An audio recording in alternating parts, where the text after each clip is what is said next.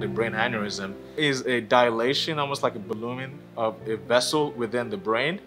And as the vessel gets bigger, the wall becomes thinner, and that increases the risk of rupture.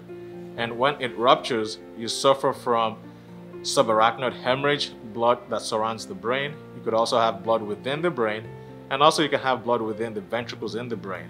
Things that actually increase your risk of aneurysm formation are cigarette smoking, use of nicotine and tobacco products, uncontrolled high blood pressure, certain illicit drugs like marijuana, cocaine, and family history of aneurysms.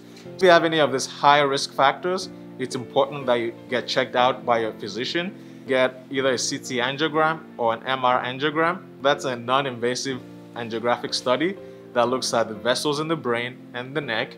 And if need be, we can always consider a catheter-based diagnostic angiogram. So for preventative measures that can be taken, you know your body the best, so always stay in tune with your body. If anything feels off or feels different, always have a low threshold for seeking medical help.